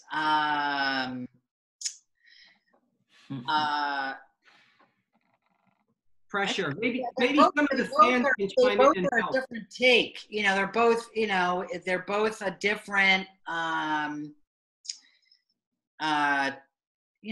take. I think the one on the left that I'm inside is based on closely to, what Kevin Eastman and Peter Laird were coming up with. And the one on the right, the latest ones is, someone else's creative take on, what they may look like. I think that another celebrity, they're both, I saw the latest ones, Donatello, they both share this kind of nerdy sensitivity, and they like to kick ass, and they like pizza, and they like to be in the moment, and they love themselves deeply. That is a perfect answer. Thank you so much, Leaf. Wonderful. So, Jeremy, were you a Ninja Turtle fan before you got a role in the film? Oh my gosh, I lived and breathed it when I was 9, 10, 11-year-old for sure. So you were greatly inspired then by Mr. Tilden's performance of the. Oh my gosh! Oh, when I saw that movie in 1990, we went as a family. I was blown away. I bought all the toys right away, all 4 turtles, and I remember running around. I think I had a purple mask. I got a broomstick, and I ran around. At the time, we were in an apartment complex. I just moved to Minneapolis, and I remember running around the complex, trying to avoid people and hiding under benches and things. I thought I was a Ninja Turtle. That movie for me was a big deal in my childhood. I just remember it just took my imagination away. I believed that world. I believed those guys, and it was a really. If I had to look back in my life, there's only a few movies that really affected me, and that was one of them. And I think you probably lucked out. Well, lucked out may not be the way to say it, but we've heard some of the trials and tribulations that the guys went through in their costumes. You didn't have to wear a costume. You wore a suit in order for CGI to be placed on top of, so you were a little bit more free. Do you wish that you could have worn a full-blown turtle costume? I mean, do I wish as an actor? No. I mean, if the outcome was as impactful as the 1990 film was, because they wore suits and they didn't attempt to do CGI at that time, which probably would have been near impossible. But I guess it's all about what the end result is. So as an actor, no. I mean, personally, I've paid my dues in prosthetics and suits. I don't want to go back to that if I don't have to. So I don't envy what those guys went through at all. I mean, it's hard. It's physically torturous at times. Well, we've learned a lot about that today with our guests, so I think we can attest to that for sure. So this is awesome. I'm so glad that you could join us today, Jeremy. So I know that the fans are cramming for how are they going to win one of Michelin's other hats. Jeremy, you don't know this, but Michelin's got cast and crew caps that we gave away. We gave away one earlier. Derek. Yeah. Oh, let me interrupt real quick, Derek. We have 2 hats to go still. Oh, well, then 2 people will win. We only have 1 contest planned. So we'll pick 2 winners. But here's how we're going to do it. I'm going to prep everybody now so that you can get ready for it.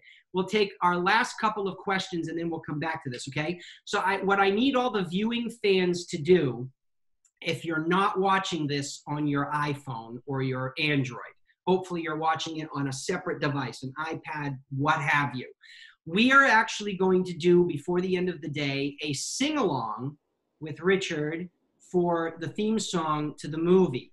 And what we're going to do, all of our panelists are going to sing along as well. I'm going to share my screen. We have all the words printed out for all of you guys to do. What I want everyone to do is to take their phones while they're singing along, and I want you to do a selfie of yourself singing along with the guys, and I want the video posted on social media at Cool Waters Prods, and you can tag all the guys. And we are going to look at every fan who sends in a sing-along selfie with the gang today. And two of those people, apparently, are each going to win an autographed hat from Michelin Sisti. So you have to be ready for that. We're going to do it in a minute. Leaf is practicing now. Before we get to that part, let's take a question. This is so much fun, by the way. You guys, I'm glad. I love it. So let's see. We have a question from... If you guys, Scott, if you guys, the panelists, could play another Ninja Turtle character in the movie, who would it be? Why don't we start with Nick? I'd like to stay with Mike. I'm going to stay with Mikey. You're going to stay with Mikey. Okay. Michelin, how about you? Lazy. Only Michelangelo, 24/7, 365 days. Okay. Okay. Leaf, don't make it easy for them. Come on, who would you be? No, man, I would love to stab at Raphael, man. I relate to the anger, Good, good. I feel that, yeah. It's like Jack Kerouac with a hammer, I definitely kick some ass and Bukowski at a bar, drinking some bourbon, and just kind of mumbling fucking Shredder, fuck yeah, man. Thank you, Leaf. Jeremy, how about you? That was for all the kids. I'd take a stab at Leonardo. All right, Leonardo. And Richard, finally. Yeah, I think there's a little bit of a couple of the guys for me. Definitely some Leo for that calm, let's bring this group together, leader kind of mode. I have that. That wrath comes out of me sometime for sure. And then I identify a bit with Donatello and the gadgets. So a little bit of those guys. Oh man, Richard, you'd be a great April. Oh, stop playing. Come on, man. Stop playing. So, okay, let's see. We have another fan question. This is from a niece. Oh, that's my mom. My mom is watching. This question is for Nick. Mom wants to know what is behind you, Nick. She wants to know what's behind you. Well, I've got a couple of things. Let's see. I got a lion head here that it's a southern Chinese lion head. Usually you have two people using that in the martial arts, for the New Year and so forth. I got Mikey's head that turned around. Also, I want to shout out to Michelle Ivy. Hope her dad feels better, and I'd like to say hello to her. But also Toka and his fans and friends and stuff. They sent me this, by the way. Over here, I got a Jim Henson hand. So this is the actual hand from Jim Henson. They sent me several of them to get used to working the nunchucks with once I got the job. And lift it up a little bit, Nick. This one actually survived.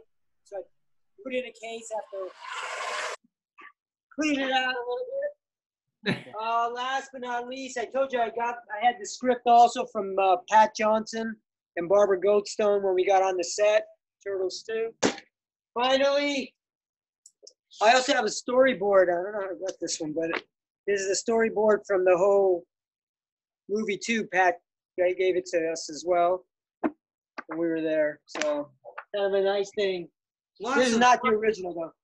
Lots of nice memories. Lots of nice memories. Okay, guys. So I think we're going to do our sing-along now. So what we're going to do what we're going to do is Richard is going to play the music in his audio video. Tyler's going to leave all of our guests live. I'm going to hide my video, and we're going to have everyone sing along. So I need all the fans out there, get your phones, and you don't have to do it always with the computer in the background. If you want to bring it and see yourself as you're reading the words, that's fine, but get a shot of the computer in the background so that when you're posting online, we see it. And Richard, wait for my cue because I got to bring up the lyrics here, and we're going to have everybody sing along. No worries. I'm just scratching a little bit. Okay. Let me do my screen share. All right, and I'll scroll as we go. Okay, is everybody ready? Yes. Richard, are you ready? Yeah, and I want to say too, like you were saying to everyone, use your cameras, and if you want to videotape yourself rapping with it, or even if later you want to videotape yourself rapping with the song, you can send an email to partnersincrime@gmail.com. You know how to spell crime, K-R-Y-M-E, partnersincrime@gmail.com, and I'll also take the videos and we'll help compile those as well. All right, are we ready, gang? We can do that. We can do that. Just make sure, in order to win the hats, though, they have to post it on social media. So I'll have Tyler. I will have Tyler send out our links in 1 second. So here we go. All right. Stand by, you guys. Are we really singing? Yes. Oh, yeah. Turtle power. I'm doing the chorus. Lead us. T-U-R-T-L-E power. T-U-R-T-L-E power. Teenage Mutant Ninja on the half shell. They're the heroes for. In this day and age, who could ask for more? Crime wave is high. The muggings mysterious. All police and detectives are furious. They can't find source of this lethally evil force. This is serious, so give me a quarter. I was a witness, get me a reporter. Call April in on this case. You better hurry up. There's no time to waste. We need help right quick on the double. Have titties and we need heroes like the Lone Ranger when Tonto came when there was danger. They didn't say we'd be there in half an hour because they displayed turtle power. T-U-R-T-L-E power. T-U-R-T-L-E power. Teenage Mutant Ninja Turtle. T-U-R-T-L-E power. T-U-R-T-L-E power. T-U-R-T-L-E power. Teenage Mutant Ninja Turtles. Supporter was hot on the trail, determined to put these crooks in jail. She spied the bad guys and saw what happened, but before she knew it, she fell in a trap and got caught. Yeah, she was all alone with no friends and no phone. But this was beyond her worst dream, that she was cornered by some wayward team. Headed by Shredder, but good. This guy that unloved, they called him the Foot. To arise and be angry, you sent. It was the people who needed proof. They're from out of the shadows, scaling off some Brown from the field of weeds, the heroes rescued the flower because they possess turtle power. T-U-R-T-L-E power. T-U-R-T-L-E power. Teenage Mutant Ninja Turtle. T-U-R-T-L-E power. T-U-R-T-L-E power. T-U-R-T-L-E power. Teenage Mutant Turtle power. When you stand for what you believe in, and find the strength to do what's right, that's turtle power. It's a great message. All right, y'all, give a round of applause. Give a round of applause, you guys. I want to give those 2 verses. That's what's up. That's what's I wish you would have sent me this. You guys rock the half shell, okay? You guys do. Thank you. That was fun. That was good. Great. So that was good. Yeah. So my tech guy Tyler in the chat room is going to post our social media, not a hashtag, our handle. It's at Cool Waters Prods, and we are on every platform the same handle: Twitter, Instagram, Facebook. Yes.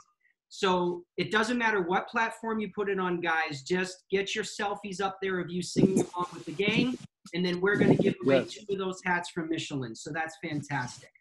So we're coming to the end of our day today, and I'm going to do my little spiel that I always do at the end before we go. So first of all, I want to thank all of our guests for being here. I greatly appreciate it. I also want to thank all the fans who paid to be part of this event. For those of you who don't know, Cool Waters Productions is a small family-run business. small and family run, small business. We are the backbone of America. And we have been completely cut off from the backbone of America because we are not going to conventions right now making any money. So whatever little bit that everyone has contributed to today, I thank you from the bottom of my heart for supporting small businesses like mine. And I appreciate you also supporting my clients and watching their films and their television programs. And if you bought autographs before the show today, I thank you for that as well. And if you didn't get a chance to buy an autograph, or after listening to our guys today, you were like, oh my God, I should have bought one. No problem. You all have a chance to still purchase autographs from all of our guests, including our surprise guest, Jeremy Howard. And Tyler, my tech guy, is going to post the link in the chat room where you can go to buy those autographs. It's coolwatersproductions.com, and you click on the store and search for InHouse. But he's going to put the direct link in there. You guys can all go buy them. We're going to leave all of the autographs up and available until Monday. And then I have to remind everybody, once the autographs are purchased, we have to mail all of the items out to the guys. They have to sign it and mail it back to us, and then we mail it to you, the fans. So this process could take up to 30 days. Or years. Or years. Don't contact me on Friday going, where is my autograph? Okay, I need to thank again, once again, I want to thank Talking Bay 94, Teenage Mutant Ninja Turtles Forever, Teenage Mutant Ninja Turtles fan page, as well as all the fans that chimed in today. I have to thank my tech guy, Tyler. Without him helping me behind the scenes, this wouldn't be happening, as well as my webmaster, Sarah. I really appreciate it. And our new sponsor, which is Universe, which some of you now know if you joined us last month. Universe is where we sell our tickets now. And so I have to thank them as well. So I'm going to ask each of our guests to say their goodbyes, and then I'm going to tell everybody, when everybody's done saying goodbye, please leave your screens on. We have 18 seconds of credits. So this is not a movie theater. You're not about to get up and walk out for 18 seconds. So everyone watch. So Jeremy, let's start with your goodbyes, please. Yeah, it was a pleasure to be here. I'm sorry I wasn't here for more time. Got to, be able to share more stories or anything like that, but it was a pleasure to be here. Thank you very much, Jeremy. Good luck to you. Take care. Richard, how about you? Oh, yeah.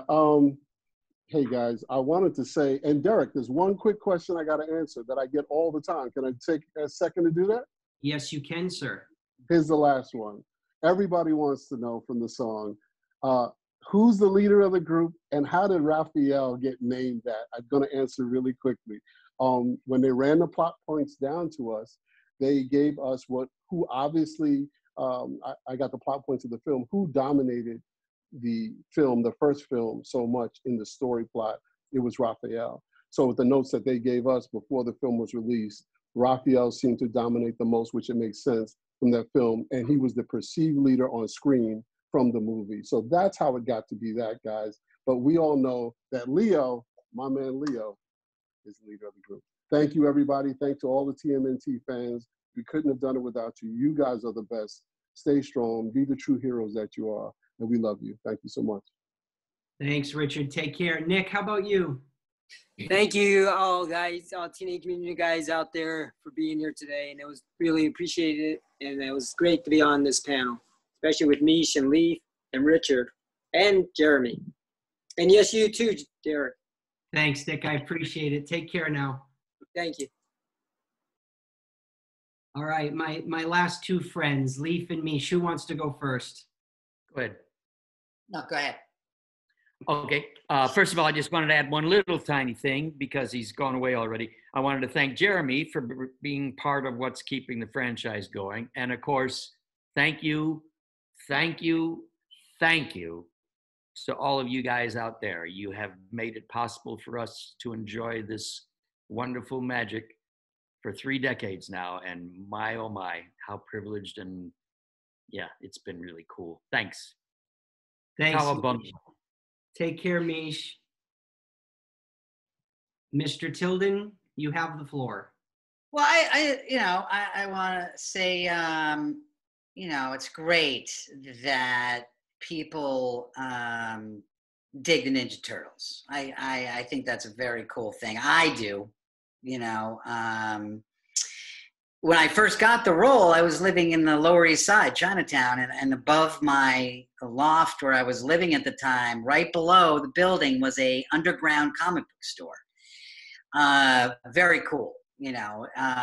And I read this black and white version of the Ninja Turtles when they all had red bandanas and they were vicious. And all the cats that were working in this, you know, underground comic book store were just like, this is the next big thing. This is so cool. This is rad. And it is. And it is very cool. And I thank you guys for, you know, digging what I dig, you know. There's nothing like Ninja Turtle fans. And I mean that seriously. You know, you guys are awesome, you know. So cowabunga. Thanks, Leaf. Appreciate it. All right, everybody. I'm going to share my screen for the credits. I thank you for hanging out with us today, and we'll see you next week, I hope. Bye-bye now.